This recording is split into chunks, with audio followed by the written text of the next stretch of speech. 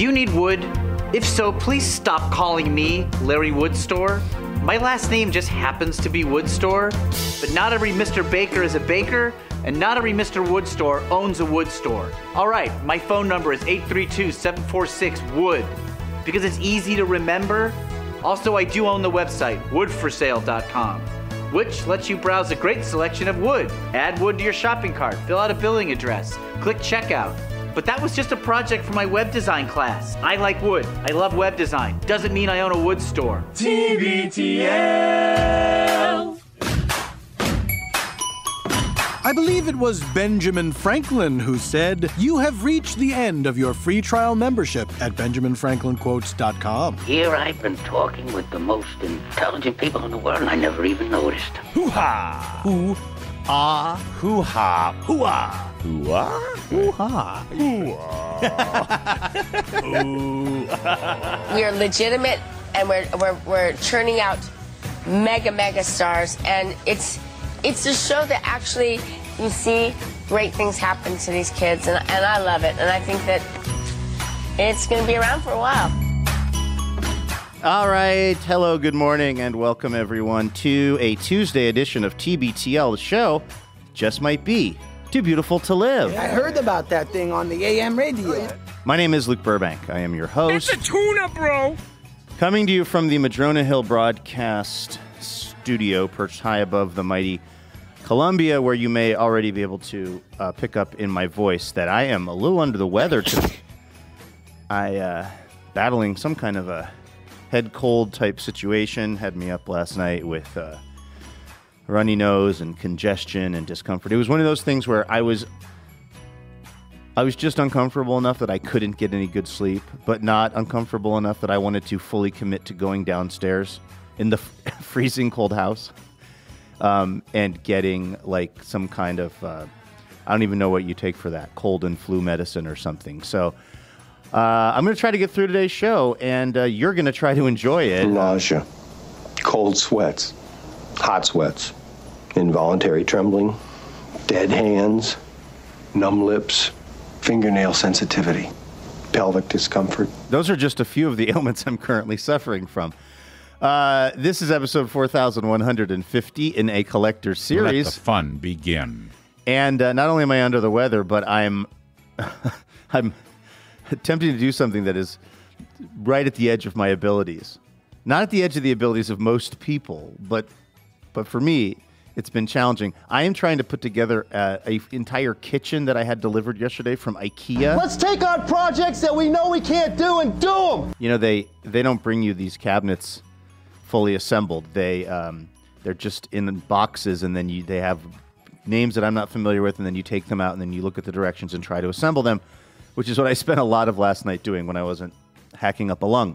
We'll talk about that. We'll talk about AT&T and what they think 7 hours of you losing your cellular connection is worth to you, the consumer. Oh, and we'll talk to this guy, longest-running Cobra of the show, maybe best known for his depictions of, well, I'll just let the tape tell you. He may be best known for his depictions of the tall ships, capturing their grace and power. It's power. Okay, I'm going to really remember that next time. He's Andrew Walsh, and he's joining me right now. Good morning, my friend. Good morning, Luke. That tape you played from What About Bob? The cold sweats, the hot sweats, all that. Yeah. It reminded me of a cryptic email that I received last night that I'm not even sure. I'm honestly not even sure if I should bring this up on the show, and I'm not even spoofing when I say that. I'm quite serious. Generally means it's good content. That's a good content alert. I just don't want to put you on Front Street, but I don't see how. I don't know what's going on here. Were you emailing with a listener about having a numb hand? Unless I did it during some kind of Lunesta-inspired sleep event. Or, wait, did I have the colonoscopy yet? Yeah, is this the recovery room? Say something racist.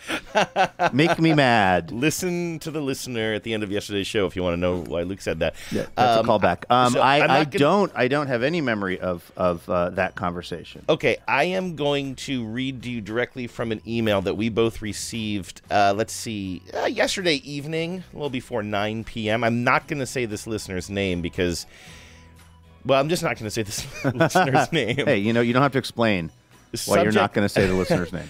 Subject line, 5% numb hand. Okay. Now, is this, so far, any of this sound like something we've talked about on the show? Numb hands?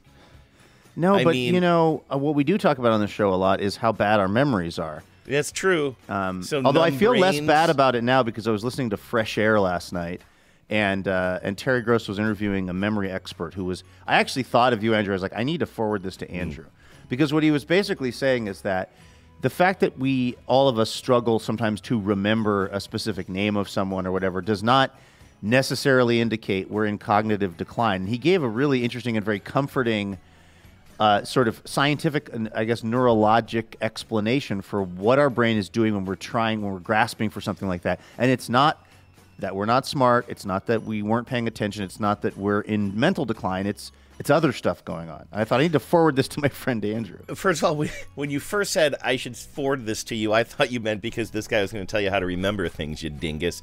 But now that you describe what he was talking about, I think I heard the same fella on the media. Was this sort of in the context of Joe Biden? Yes. Kind of messing up somebody's name? And he wrote an op-ed piece, I believe, kind of addressing the Robert Hur report, which I believe his assessment of the way the report was written. He said he couldn't, tell you specifics about Joe Biden. He hasn't had a chance to, diagnose him or sit down with him. But he felt like the report was really off base based on what he knows about how human memory works and what he sees from Joe Biden.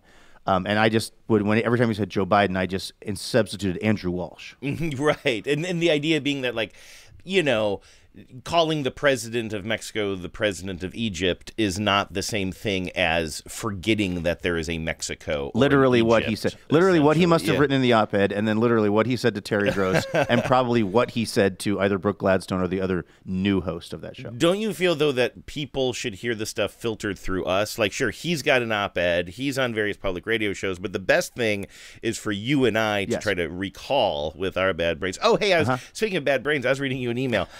8:41. I thought you were talking about the musical work of Greg Graffin, lead singer of Bad Brains. Oh, I see. 8:41 last How's night. that for passing a cognitive test? Remembering the lead singer of Bad Brains. Yeah, but when you want it too bad, it's a kind of is it a bell curve? Is that what I'm thinking of here? I'm not sure.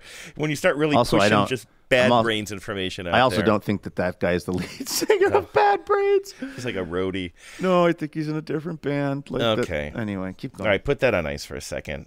5% numb hand is the subject line that came in at 8:41 last night. And then I don't know how to say this, but you've probably said it before on the show. Raynaud's syndrome ? Does that sound so? The email just begins with no introduction. Raynaud's syndrome ? Fingers got pale and numb ? Typing this through a migraine that makes it so I can't see. Typos ? Sorry, it might be a HIPAA violation to include Andrew on this. Ha ha. I have no idea what that is referring to, but I sure hope that person is feeling better. Yes, I think so too. Maybe that is the migraine that is, and possibly the migraine medication that is. But I was just so confused. I was like, what is we weren't talking about any numbness on the show, right? Or, again, I'm just the person. I'm the person who just misattributed Greg Graffin from Bad Religion to the band Bad Brains. So I don't think I'm really here to weigh in on if we talked about numbness of the hands or not. Okay. Anyway, well, there you go. I hope that person is feeling better. And I don't think you broke any HIPAA violations unless you and Luke. I thought maybe you were. I literally thought that maybe you were having an email with a listener and then they decided to loop me in at the end. They BCC'd me at the end, but I guess not. No, I'm not very. Unfortunately, I'm not as up to speed on the TBTL email account as I should be. So the chances of me, it does happen, but the chances of me and a listener interacting directly out of your earshot is typically not the case. And then looping me in at the end there. Yeah. So anyway, well, that's what I got going on. I got a bigger problem than anything you could even imagine right now, Andrew, which is I have a blackberry seed lodged in. Have you noticed that I've been working this toothpick really hard? Yeah, I saw you. You're kind of really digging away over there. But it's not one of your little picks. It's not one of your flossy picks, right? It's just a toothpick. It's just a regular toothpick. I've actually expanded that whole universe, by the way. My things that I jam into my mouth to try to keep my oral hygiene at its peak. I picked up these things that Becca just had them sitting around her house. They're called like they're like a doctor's floss brushes. Are you familiar with this product? I don't think so, no. These things have absolutely changed my life of late. They're plastic, and one end is, just kind of a pointy, kind of, but flexible little, I don't know what you'd call it, kind of almost blade that you can put in between your teeth. But the other side of these things is a very, very fine and tiny brush, like something a microscopic chimney sweep might use. A tiny, tiny chimney sweep. It's it's like Honey, I Shrunk the Dick Van Dyke. Mm-hmm. And the brush is it's so tiny that you can literally brush it in between your teeth, between your teeth and your gums. It is so much more. I mean, I'm also doing the floss picks, but it is so much more satisfying than floss, because the floss is one kind of experience, but these brushes, it's like, here's exactly what it's like. Have you ever cleaned out a dryer vent with one of those brushes that you put on a long, snaking?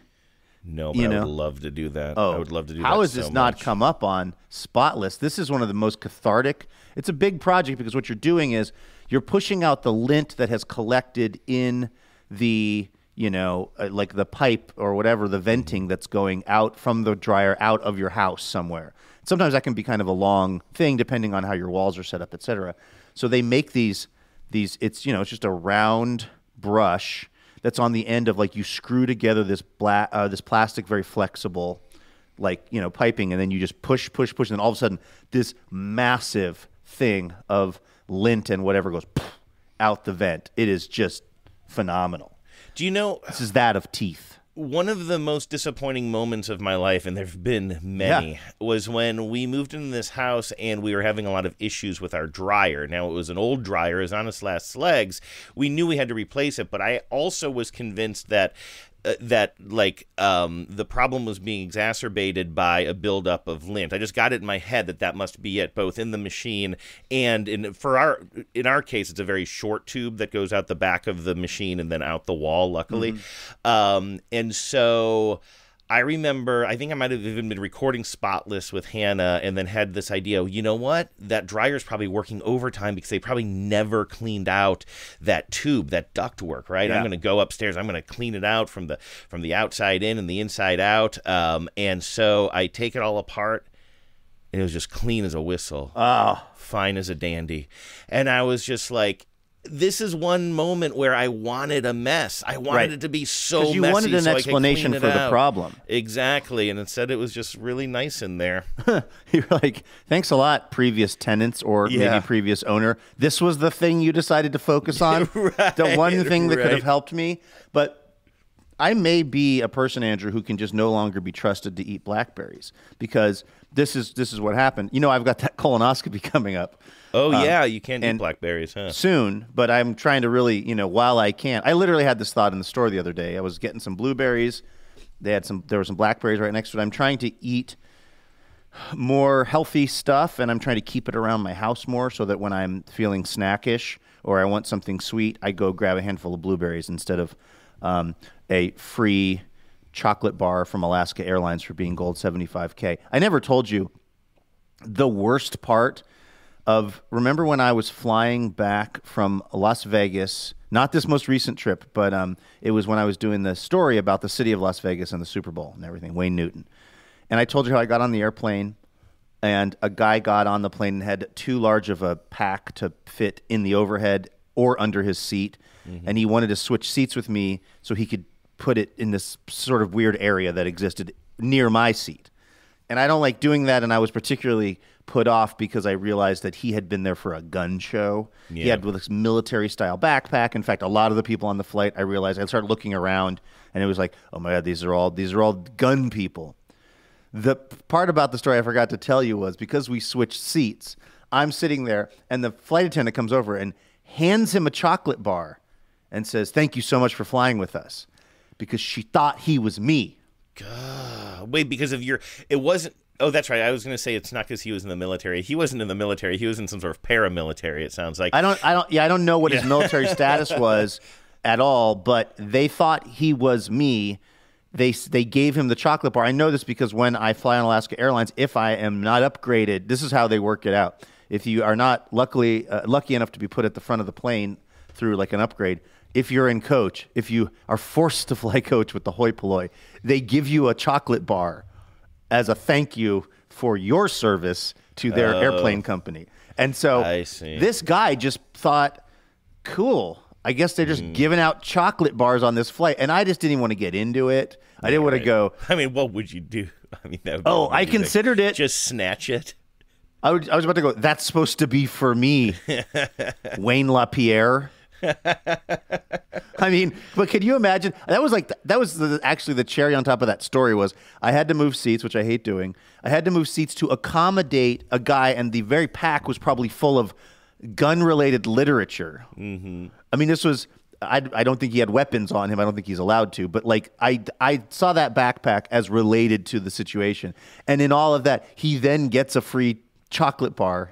This would be better if he also then somebody sits down next to him and it ends up being the love of his life, and you can just totally see a real sliding doors situation, or jingle all the door, maybe an inflatable tube situation. In this case, hey, can I ask you a question about airplane etiquette? Because a friend of ours continue working on this BlackBerry seed. Posted something on Instagram today, sounding a little bit put out. It sounds like our friend, who will remain nameless and might be the person who sent in that email before, was sitting in the window seat on a flight today or last night.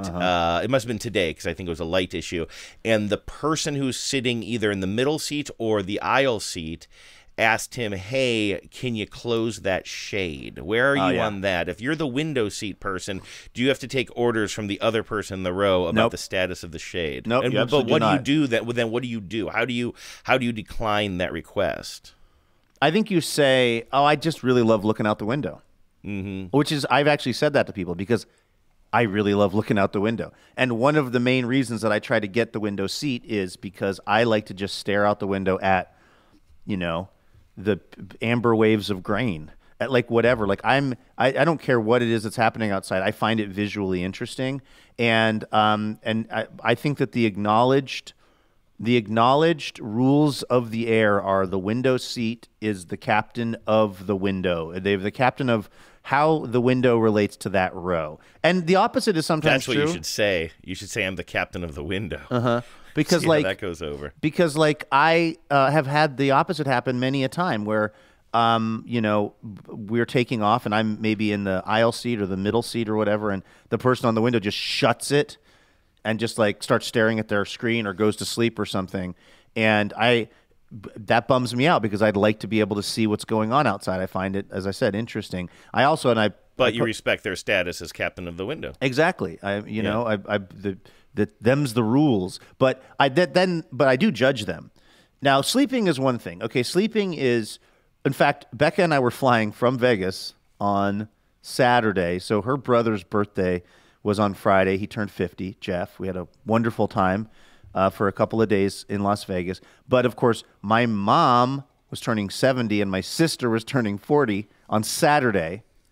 This, a mere week after my daughter turned 30, I was like, can we agree to not have any more gigantic birthdays, please, for a little while? This is a lot of pressure. But we got up early on Saturday morning in Las Vegas and flew to Seattle to go to this birthday get-together for my sister and my mom.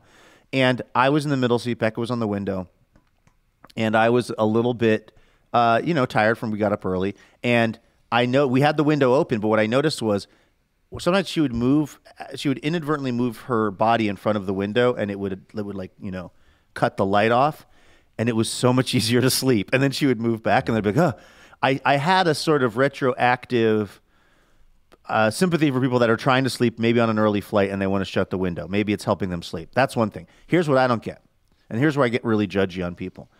We're on an airplane. It's taking off. The person on the window just shuts the shade and then just stares into the middle distance or just stares at their phone or whatever. And I want to say, is your life this interesting that it does not fascinate you that we are in an aluminum tube 30,000 feet above the earth, that we are doing something that less than 1% of the entirety of the human population has ever had a chance to do. We're flying over Mount Rainier. We are flying over, we are currently touching down in Frankfurt, Germany, whatever it is. Like the idea that a person would just be uninterested in that, not sleepy, not like needing to close the shade because they're tired and it helps with the light. That I kind of get more now and more so now than ever. But if you're just closing it because you're like, that's not something I'm interested in. We're flying by the Grand Canyon. What have you done for me lately, Colorado River? Like, I don't understand that kind of person. I would be less judgy myself on that. I just think it's people have various sensitivities to light or whatever. Sometimes it's just comfortable to like not have, if you do want to look at your phone, not have that glare. But I dig what you're saying. But I have a question for you going back to the etiquette thing. If you are, let's say that you have the window open, and maybe you don't care, and maybe I'm just digging too deep into this, but let's just say you have the window open, but you're not actively looking out the window in that moment, but you might be glancing from time to time. You just like the experience of having it open or having the shade open. But the person happens to like kind of ask you in a moment where you've been looking at your phone or your device or looking down, and now they say, hey, would you mind closing that? And you're like, you know what, I really like looking out the window. Do you now feel more pressure to not look down at your phone and instead like sort of more almost performatively or actively look out the window? Touch the tips of both fingers, I was sets of actually fingers literally together doing that while I was talking. Yes, I do. I absolutely feel that pressure. Yeah. I mean, I don't know if that particular scenario has unfolded for me, but I will tell you that if it did, that's how I would feel. I would then have to be like, I would now, need to be basking in the majesty of Tulsa, Oklahoma by night. Yeah, right. Yes. And I say that with peace and love to our listeners in Tulsa. But look at the top of that wing. God, that's a good wing. Yeah. Oh, man. Yeah, this is some good staring, my friends. No, but I have this one, and then we can move on from this, but I have this one, like, my very back top, I guess, molar on the left side has a little space in it, and it's not, it's not a cavity. It's not anything that is needs dental attention. It's just the way my tooth is shaped. There's just a little kind of pit in it that if I eat anything with seeds, inevitably a seed ends up in there, and it's exactly the size. The opening is about exactly the size of a blackberry seed. And every time I eat blackberries, this happens, and it's a good 2 days of worrying this thing with my tongue and other implements before it finally comes out. And when I finally get it out, it's such a relief, and I think I got to not eat blackberries, I got to chew them on the other side or something. But here I am once again. Get yourself a tooth condom. You just put it on before you eat the berries. We've been giving this medicine to Professor Bananas, which I think I might have... Professor Bananas, by the way, is my dad. No, our older cat, who's been a little bit sick lately, and But doing a little better? As of last night was like the first night where it started to seem like things might go back to normal, which is good. Like, so yeah, it's been kind of a long, kind of exhausting 2 weeks of kind of looking at this cat. And also Vives and I are supposed to be leaving on a trip pretty soon, a little vacay. And so I know how privileged that sounds. Like, get better, cat, so we can go on vacation without feeling guilty. But, like, everything has been so up in the air, and having to keep the two cats separate in the house and not knowing, like, maybe instead of our friends watching, do we have to get more of a caregiver? Like, can we both even go on this trip? It's been a lot of questions. So we were pretty relieved last night that if things continue to go in this direction, we should be all set. And hopefully Bananas is feeling better, and she's been very cute with us. And so hopefully she's getting back to normal. But we've been administering this, I would say, like it's a medicine that spurs her appetite. It's like an appetite stimulant. Stimulant, yeah. And it's strange though because we apply it to her inner ear. And I've heard this from other people as well. Like I thought that because we were also giving her some anti-nausea medicine. I'm like, well, that I could see going in the ear because inner ear stuff like balance, equilibrium. Like, yeah, exactly. But no, that's not it. It's the appetite stimulant that goes in the ear. And what we have to do is you take a little tube of it. It's like a mini little tube of toothpaste that would be the perfect size for your mini toothbrushes, actually. But don't put this stuff in your mouth. And you're supposed to. There's a little guide on the box that says draw a line on your finger about this long. And so you're supposed to draw a little like line of this medicine, of this kind of this little gel on your finger, a very thin line, and then you rub it in her inner ear. But you're not supposed to just use your regular finger because God knows where your finger's been, right? So it also comes with these little finger condoms that you have to put on your finger. And honestly, that's my least favorite part. It makes me very self-conscious and uncomfortable putting on finger condoms. Don't put anything smaller than your elbow in your cat's ear. That's what they say. That is really surprising that the application is in her ear. Have you considered trying it on yourself? Strange. Just putting it in my ear to see. Yeah, just to see what it does. I should eat more. That's the one thing that the doctor always tells me. Yeah, right. You're dangerously underweight. Right. All right, let's. We got some dazzling donors to thank, and then I do want to tell you about my new favorite content creator, Andrew, who I spent a lot of time with in the last, 24 hours. So let's do that. We was hoping for some razzle dazzle. Razzle dazzle. That's right, man. Razzle dazzle. On your mark. On your mark. Get set. Get set. Now ready. Ready. Go. Everybody razzle dazzle. All right, let's thank some dazzling donors. These are the generous folks who are dazzling us with a donation of dough each month, and we are exceedingly grateful for that. It's how we can do the show. And thanks to the generosity and the support of these people, I feel, Andrew, a personal responsibility to take to the airwaves even on days like today when I'm battling a variety of illnesses as previously demonstrated in the audio from What About Bob? Mm-hmm.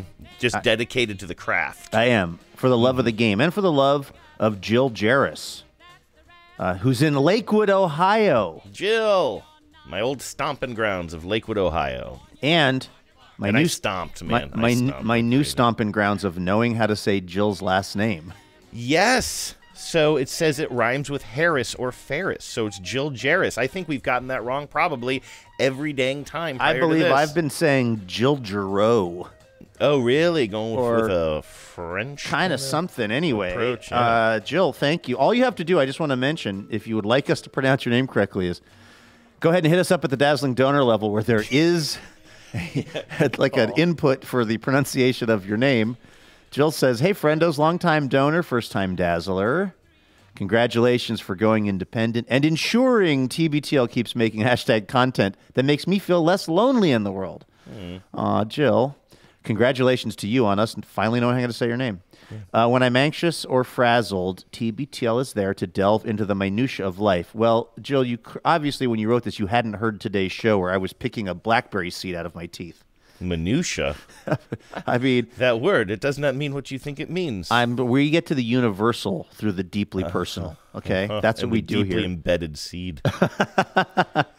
And it really helps. Thank you. I'd also like to remind everyone that it's an Olympic and Paralympic year. If you love the games, I invite you to listen to my podcast called Keep the Flame Alive, a weekly show about the games. During Paris 2024, we'll have daily coverage. We're accredited media and will bring the excitement of Paris directly to you. Note, Luke and Andrew, you have money worries? Try being an indie podcast with a very expensive trip every 2 years. Holy smokes, Jill. So they're traveling to cover the Paralympics. Bro, we need to have them on. Yeah, that sounds cool. I am a big, particularly the summer games. I get really into them. I can feel this is a year I'm going to get into the summer games. The TBTL summer games? Or No, those I actually could take or leave. Okay, gotcha. But the Olympics and the Paralympics, like certain years... or certain times around, because obviously these are things that happen every 2 years, the winter and then the summer. I remember when it used to be every 4 years, and then that year had both of them, and I just couldn't handle that dry spell in between. Much. Oh, I thought you couldn't handle the deluge. No, I loved the deluge. I wanted there to be the Olympics every single year. I was a kid who really watched the Olympics and was really into it because it's just good television. Like they've really kind of dialed in the storytelling aspect of it. But then they switched it to where you never had to wait 4 years. You only have to wait 2 years. It does make sense in that way.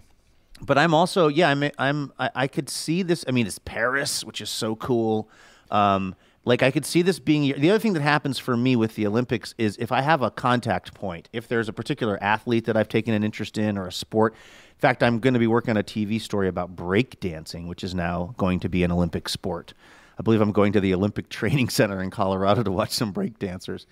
But anyway, if I get kind of interested early on a particular Olympics, be it winter or summer, then I just kind of becomes my like default TV watching that night. There's just something the pageantry of it all and everything I like. And now I like that we have a 10, Jill Jarris, who's going to be in Paris. It's Jill Jarris from Paris. I wonder if Jill's thought of that.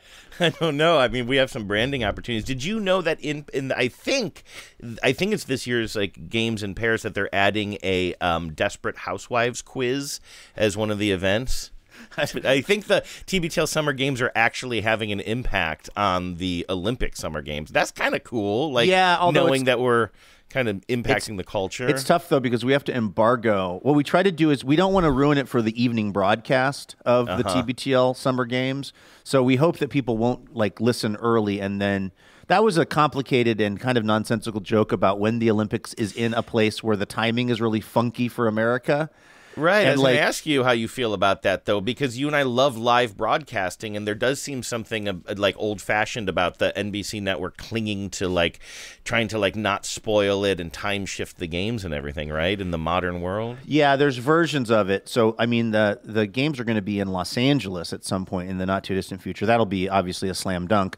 And then there's, like, Paris. Okay, it's going to be delayed by probably 7 or 8 hours. Then there's other ones where it's happening at 4 a.m, you know, and that one, like, sometimes it gets really, really out of whack. Where, again, I'm not a Jill Jarris on this. I don't follow it this closely, but there have been years where like the results are coming in and you're seeing it in like on CNN.com and you were planning on watching it that night, but you're already finding out what like the U.S. women's soccer team did. Right, and exactly. And you're like, oh, man, I was taping that. Right, So- and then NBC was taping that for me. Exactly. So, yeah, I was trying to avoid it. Anyway, Jill says, I love the Olympics because they encourage excellence, and they're one of the few events that brings the world together in peace. If you've never watched the Paralympics, do. The athleticism is amazing, and it's what's possible when people adapt. You can find our pod at flamealivepod.com on your app. flamealivepod.com or your app, So go check out flamealivepod.com, the podcast that listener Jill is doing from Paris. And by the way, Jill, if you hadn't have thought of I'm Jill Jarris from Paris, you're welcome. You're a Parisian. Maestro? On your mark. On your mark. Get set. Get set. Now ready. Ready. Go. Everybody razzle dazzle. We've also got to thank Angela Barrera in Corpus Christi, Texas. Body of Christ. Cheers. You brought it up. By saying Corpus Christi? I mean, Angela brought it up. It seemed weird for me to say Body of Christ, but I mean, I didn't bring it into evidence, yeah. I've had some fun times in Corpus Christi. In the early days of Becca and I dating, too early, I happened to have a work trip for Texas scheduled, doing some sort of filming, I think, and other things down there. Well, it was just filming. It wasn't other things. And I said, hey, do you want to go on a trip? And she was like, that sounds like a questionable idea. Sure. And so we went down there, and I remember driving to Corpus Christi. I wanted to find somewhere warm. It was the wintertime still, and I wanted to find somewhere warm, and Corpus Christi was a place that promised to be kind of relatively warm. It's kind of down there on the Gulf Coast, and my God, we drove through a hailstorm to get there. That was unlike anything, hail and rain to a degree that it was like every car had if a car was trying to drive, they had their hazards on, and most cars had pulled over. Like, not even Pacific Northwest, like, boy, it's one of those crummy days where there's a lot of water kicking up on I-5. This was like, this is an incredibly stressful situation to be driving in a rental car with a person who you have not been dating very long and trying to show courage under fire. And we got through it just fine. I handled it relatively okay. Becca didn't freak out. Like she was like, "You're gonna kill us," and I did. It was a bonding experience early on, and I thank Angela Barrera and the weather patterns of Corpus Christi, Texas. Do you remember, and I'm not trying to compete with your memories with Becca, but do you remember when you and I think we were on a trip where we rented when you and Becca RV. were on a trip? Remember when Becca and I were on a trip? No, you and I were, and again, it was in Texas. We go to Texas, we get assaulted by the weather because you and I were in an RV and we were so close to our final destination after driving all the way from Seattle down to Austin, and we were probably like a half hour away from our destination. Hadn't we swung by like the Lyndon Johnson, like birthplace of Lyndon Johnson or something? I feel like we were coming in via a historic town on the outskirts of Austin. I don't remember that detail, but then the hail started. We were somewhere near Austin when the hail began to take hold. Whoa, and I started to get really nervous. I'm like, this is going to cause damage to this. What is our responsibility for this RV? Because it was things were cracking down on the windshield and on the roof of this RV. I mean, it was we pulled over and just sat at the side of the road for maybe 10 minutes or something while we were just pelted with golf balls. I had totally forgotten about that, but yes, I remember that. And I remember being like, did I get the insurance for that? Right, I think I probably did because it was APM that was funding it. What I could say now is if it was a TBTB production, questionable at best. That's why it's up to you and John to really look out for this operation now. Angela says, hola, friendos. I couldn't help but take a bet on Luke and Andrew as they embarked with John on this new phase of TBTL by stepping up my donation to the dazzling level. Wow, thanks, Angela. Yeah, thank you. Really appreciate that. I've been a listener since the beginning as a carryover from the BPP days. Wow, Bryant Angela, Park. I don't even know how Angela heard about the Bryant Park project. I did not realize we were trending in Corpus Christi, Texas, or wherever Angela may have been at the time. Yeah, wow. We were on, I believe, one radio station that was in Vermont. Wait, really? Aside from NYC? We weren't on NYC. That was the problem. Really? I didn't know. But did I only? I must have only listened to that show online. Yeah, we might have. No, I don't even think we were on the AM. We might have been on the AM version of WNYC. Not they had a couple of frequencies, and we might have been on a sub frequency of theirs. We weren't on the big show because that would have meant they stopped playing Morning Edition for us. Oh, that's right. It was supposed to be an alternate to that. It was supposed to be an alternative to Morning Edition, which was madness. If you think it was Morning Edition is probably the most popular program on any public radio station. Which station is going to swap that out for me and Allison Stewart and Win Rosenfeld on the ones and twos? Yeah, it would have to be. I mean, they must have been looking at maybe markets with a second station so that they could provide alternate. And it's interesting too because it's not even competition from coming across the street. It's internal competition. They're like, we have the most popular radio program in the world. Let's create some internal competition for it. See if we can get stations to swap it out. What an interesting. I think they also just didn't understand at the time how big on demand was going to be. Which, I mean, no one understood how big on demand was going to be. By that, I mean podcasting and stuff. But what happened was that show, the Bryant Park Project, was a pretty big failure because we were everybody had to be there at 4 a.m. to make sure this show was going live at 6 a.m. for one station in Vermont. I mean, literally. While Steve Zind gets ready for his air shift on Vermont Public Radio. And, I don't even think we were on Vermont Public Radio. I think we were on,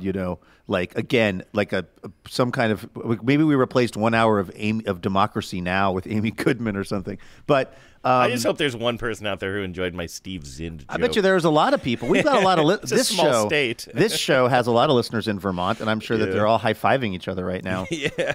But primarily Steve Zind. But they were spending on that show, I forget what the number was, but I want to say it was in the neighborhood of $20,000 or $30,000 a month just on cab fare. Because we had to get in so early that the subways didn't operate yet at that hour of the morning, and it was obviously unsafe for people to be, walking or I don't know if it was unsafe or not, but NPR had made the decision that in order to minimize their legal risk, everyone that worked on the show got a basically town car escort into work. Good grief. You had people that I think the majority of the money being paid to them was in town car services.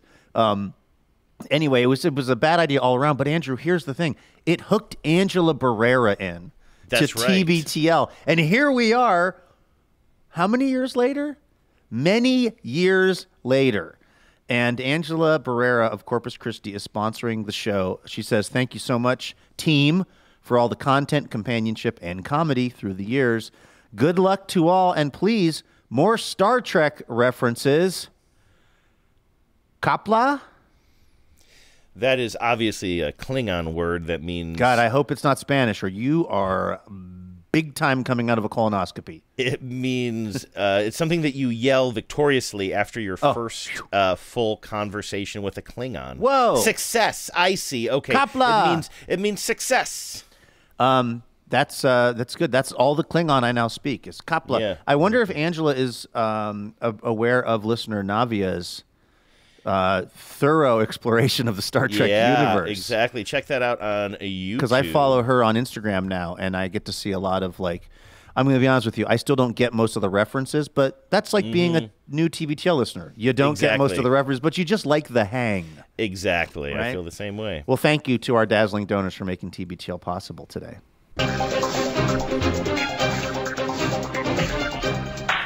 Hello and welcome to Top Story. So I got that kitchen.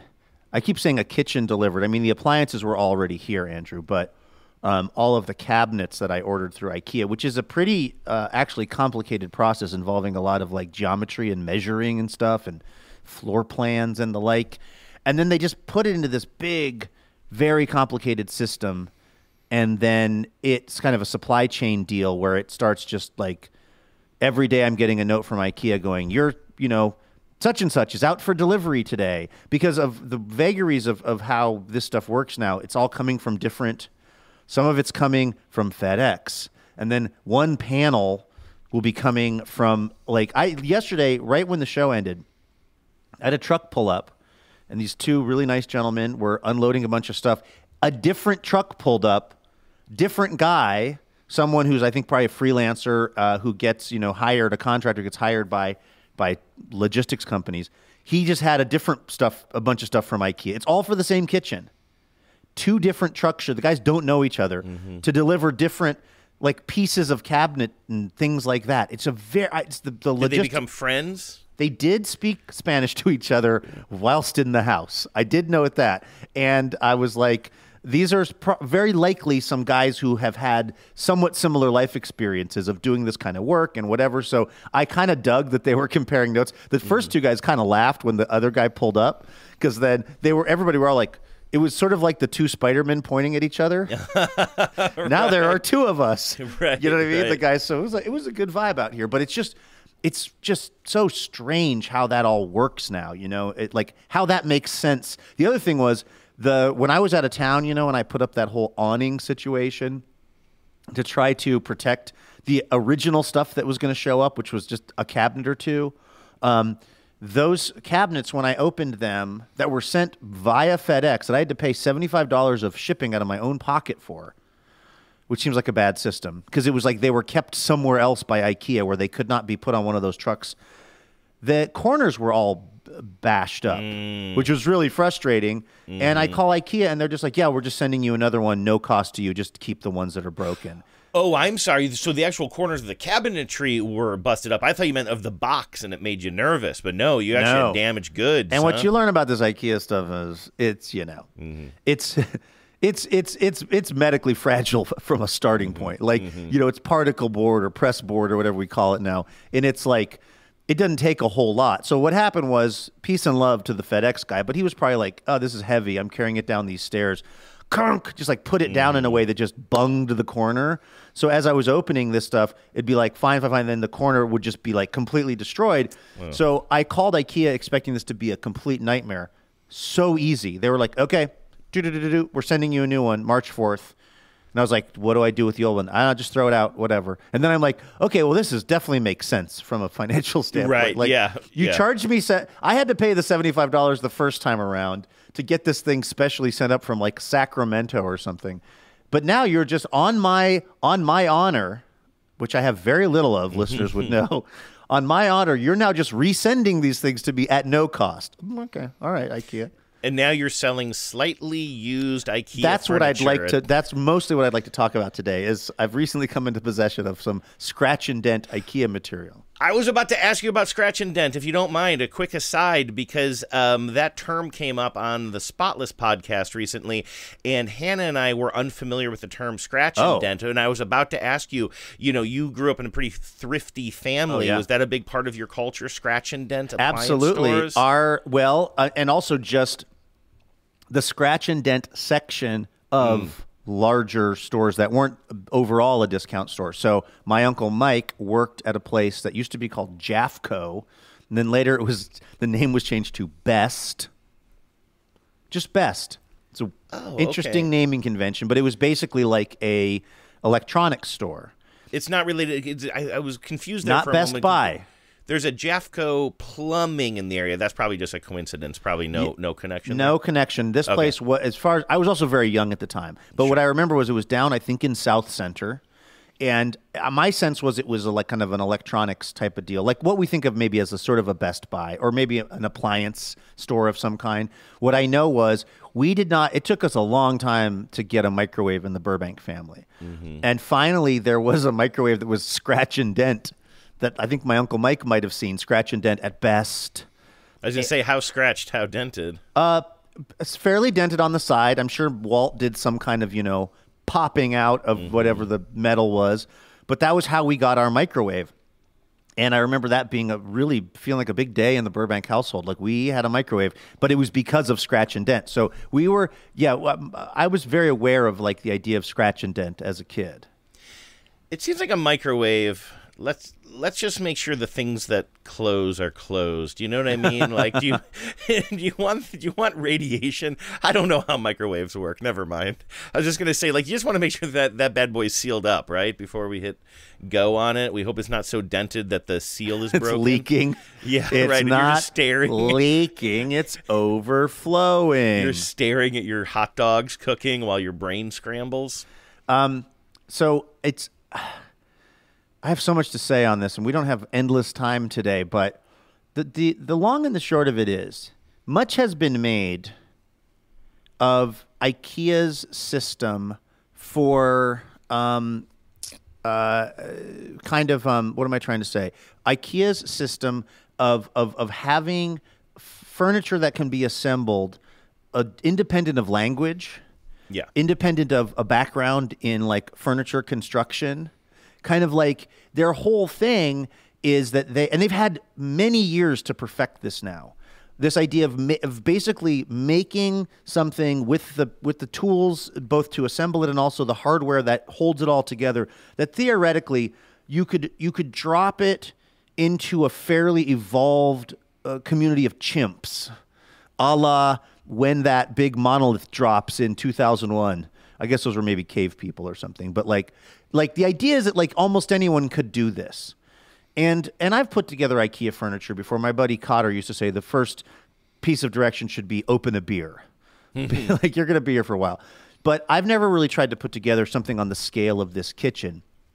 And what I will tell you is that they have not perfected the directions. I know complaining about IKEA and the assembly is this is not novel content, but I was really struck anew last night at how kind of actually not easy it is. And the drawings at time, the illustrations, which again are purely visual. There were so many times where I have to use glasses now when I'm looking at stuff like that. I was literally like looking at it like it would be like these wood pegs, right? That you kind of tap into these series of pre-drilled holes. The problem is there's 6 pre-drilled holes on one of the edges of this cabinet. And there's 3 pegs that need to go in. And they're kind of telling you which of the 6, of the 6 holes, which 3 need the pegs because the other ones need something else. Yep. But the actual illustration of it is shockingly small and actually kind of in the background. Like I should actually take a picture and send it to you. Yeah, please do. Like I was going, are they like this seems like a critical thing. How is this not like it needed to be much more explicit than it was. And what I realized is I am not alone in this. There's a whole genre on YouTube of people putting together IKEA furniture, and in particular IKEA kitchens, because of how unhelpful the directions from IKEA actually are. That makes a lot of sense, because those directions, since they've been trying to make them universal, which has been the totality of my experience with IKEA stuff, in trying to make the instructions universal, it makes it harder for everyone to follow a little bit. You know what I mean? Like, everybody can follow it eventually, but it's a more difficult process because of the lack of language, right, or a specific language. So it makes sense. Like, I mean, the majority of things I go to fix around the house, my very first stop these days is YouTube University, right? Like, that's cliche at this point as well. I was thinking that maybe this would have been a good opportunity for IKEA to sort of like say, you know what? We'll make the videos. We'll produce slick little videos because that's the best way to actually show people how to get these things made. But I guess if you have an entire community of YouTubers out there doing it for free, you don't need IKEA to do their own specifically branded ones. I don't know. You know, it may just be that these people have better search engine optimization. It may just be that a guy named Rans, who I've been watching, just has better SEO than IKEA, because the beginning of the journey was IKEA kitchen assembly or whatever. But this guy's voice is so soothing, Andrew. Like, this is my new favorite radio host, even though this is more, I guess, video. But take a listen to this dude. So in this video, I'm going to tell you about 4 or 5 things you need to pay attention to if you're installing the suspension rail and using the instruction that comes with the rail, because it's not all good. So keep watching. And while we're at it, please subscribe to my channel right there. It's not all very good. It's not all very good. Rans is a guy, I don't even know where he is in the world, but he has basically figured out that, like, there are a lot of things about the IKEA kitchen assembly that just don't even work in a normal house. Like the fact that, well, I'll just have him kind of pick it up here. Before we get to the topic of this video, I just... Oh, by the way, I love this too. This is a warning about literally lacerating your leg with some of the IKEA material. Rans has included a photo of a major gash on his leg. Oh, geez. Or as he describes it, a gap that happened from this IKEA kitchen assembly. Before we get to the topic of this video, I just want to share a warning with you, because a few years back I was not paying attention while hanging the rail and while I was handling it in order to cut the rail in two. I hit my shin, and as you can see in this picture, it left quite a big of a gap on my leg there, and I had to go to the emergency room to have 8 stitches to close up that wound, and a big band-aid on. And I don't want this to happen to you, so please pay attention when you're handling the rail. Really good advice, Rans. Are you developing a parasocial relationship with him? Hugely. Because he points this out too. The whole idea of this rail system is you put the cabinets together, and then you're supposed to kind of install this railing that the cabinets then kind of click into.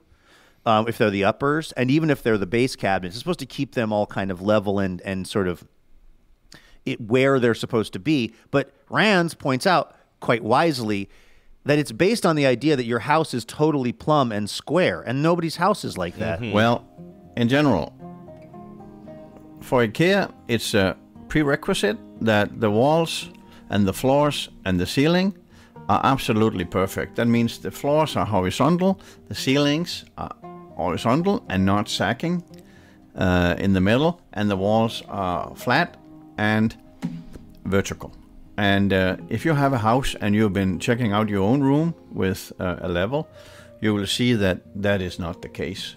I have never seen a house that was absolutely perfect according to IKEA standards. This is making me feel a lot better about my actual house, which is not perfect according to IKEA standards. Yeah. So I first of all, I would trust Rans with my life. That's in some ways you are. Good point. I don't want to get quite a substantial gap on my leg by hitting myself with the rail.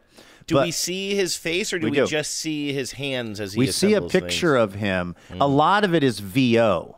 You know, a lot of it is just kind of like showing different measurements and like things where he's kind of filmed it and then he's gone back and recorded the voiceover. But we do see him a little bit. He's maybe a guy who looks like he might be in his 50s, kind of a shaved head, you know, kind of like looks like a contractor. Possibly, his accent makes me think he might be in Europe somewhere, but I don't actually know where he is. I wasn't sure if maybe he's even Swedish. He might be. I mean, he may speak the language of IKEA. Exactly. I'm going to find this out hopefully by the end of today's show, or no, by the end of today, I should say. But like, I have a deep concern that they actually sent me the wrong orientation of one of the cabinets, and because I put together, there's like a really big, it's all called section, Sektion. That's the name for the just sort of standard IKEA cabinet. Section. And my ska band. Yes. And so I've got all these cabinets, and I put together like 3 of them last night, and one of them, which is enormous and has this kind of, it's hard to explain, but it's oriented in this way that it's like a big kind of rectangular box that one part of it doesn't open at all. It's just like a solid piece of wood. And I think that's the corner piece. Like, in other words, that's for an area that's going to abut the stove. So there's no reason for it to open because it's basically blocked by the side of the stove. Does that make any sense? Yes, absolutely. It's the dead space in the corner. It's the dead space in the corner. But unless there's something I don't understand about it, it's the exact opposite of what I need. Like, it's the wrong orientation. And I may have spent a considerable amount of time assembling this thing that I have to get all of this stuff put together and then try to kind of like place it and go like, this goes here, this goes here. I am hoping that I'm totally wrong about this, but I have a terrible feeling that this is actually I don't know how they would, though, because it's a very complicated, like I said, process of like the 3-dimensional design. You meet with someone, they're putting it all together, they're looking at the floor plan of the room, and they're moving things around. It's real, Minority Report, enhance, et cetera, and they really know what they're doing. So I don't know how it would be that the person would have literally got something opposite unless they keystroked it in wrong. I'm praying that I'm just confused about something, but I, as of right now, can't quite figure out how this piece of cabinetry this big base cabinet is supposed to actually work. Maybe a second set of eyes could help too, because sometimes you just get so close to these things. Genevieve is usually the furniture assembler in our house, but sometimes like when she was assembling kind of a piece of cabinetry for her upstairs bathroom, this is a couple of years ago now, and she just was like puzzling something out. And I have pretty decent spatial reasoning anyway, but like, I want to make it clear, she was working on assembling this thing for probably a couple of hours, but there was this one thing that just did not make sense to her about where like the kind of the way that the orientation of the doors opening or where the hinge was or something. And sometimes you just kind of come in and a fresh set of eyes can be like, okay, flip that upside down. You know what I mean? It sort of sounds like it could be one of those things. So maybe next time Walt is there, have him kick the tires on that. Yeah, I mean, I'm hoping that I am just not understanding, and I'm terrible with kind of spatial things like this. So I'm very much just hoping that this is me. But and because again, it's a computerized system. Like, they very much knew what they were trying to send me. I'd be surprised if it was the wrong thing. But I guess I just have to call Rands and see what he says. Here I go once again with the email. Every week I hope that it's from a female. Oh man, it's not from a female. How have I been doing on the sniffle alert, sniffle watch? Oh, sniffles are fine. Good. Sniffles are fine. Good, at least good. So far as I can tell. I've been over here. liberally using my my mute button to try to keep that sort of stuff at a minimum. I haven't noticed. I will say our internet line is a little bit janky today as well, so it could be slipping through the cracks. And so I'll give you a full report after I listen to the final tape today. I'll mark every single sniffle, and then I'll give you a demerit for each one. Good. I know that we're a little bit tight on time here, but I'm going to take you on a very short. How do you feel about emotional roller coasters? Short emotional roller coasters. Okay. I'm up for We it. got this from listener Alec. You and I were talking last week. It was a very fun segment. I thought you were introducing me to the world of Club Frog, or is it Frog Club? Frog Club in New York City. New York City's hottest new restaurant, and they have a whole list of like kind of ways to get 86th from the restaurant. And it was, you know, somewhat tongue-in-cheek and also a little bit haughty. But anyway, Alec said, "Hey, friendos, Alec from Brooklyn checking in. Loved hearing you guys talk about Frog Club, a place my wife and I are checking out this weekend." So we were talking about this on Friday, and this came in on Friday. I had to chime in on the connection that is located. It's located at 86 Bedford Street, one-time home of the historic Beat Generation bar/speakeasy Chumley's. The rumor has it that this is where the idea of being 86th originated, because in the speakeasy days, when the cops would show up, the bartenders would 86 people by making them sneak out the back door at 86 Bedford Street. Wow. Probably the connection for Frog's cheeky 86 list. Love the show so much. We'll report back with bathroom selfies of stolen memorabilia ASAP. Those are two ways to get 86. I wrote back to Alec on Monday. I said, Alec, how did it go? Tell us everything about Frog Club. And this is the emotional roller coaster part. We ended up getting sick and missing the event that we were supposed to go to there. The frog gods must have cursed me for my tasteless joke about stealing memorabilia. We'll try to get there ASAP and do some boots on the ground reporting for you all. Best, Alex. So I'm sorry. From I hope you're feeling 86 better. to 86, Andrew. Oh, that's pretty good, Luke. Can you tell that I refound my I've been unpacking. I'm still unpacking here. That the little beige one with the red top? I lost that one. This is that one like was cute. This is just this one that's actually not much to look at, but it's got a good listen to this. Yeah, it's got a good ring out. It's got a good, nice ring out to Good it. timber. So, yeah, Sure. exactly. All right. Well, I think that's going to do it for today's program. But guess what, everyone? We're going to be right back here tomorrow with more Imaginary Radio for you. Don't forget, Andrew, on Thursday's show, you get to use Leap Day William. Oh, yes, that's right. That's right around the corner. Let's put a pin in that. Yes. So, all right. We'll see you tomorrow, everyone. In the meantime, have a great Tuesday. Take care of yourselves. And please remember, no mountain too tall. And good luck to all.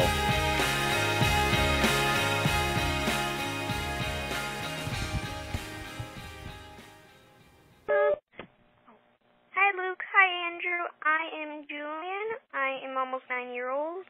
9 years old, and I have a funny joke for you. What kind of shoe does a frog wear?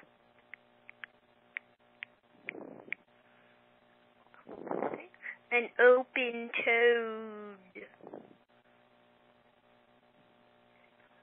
Power out. Power out.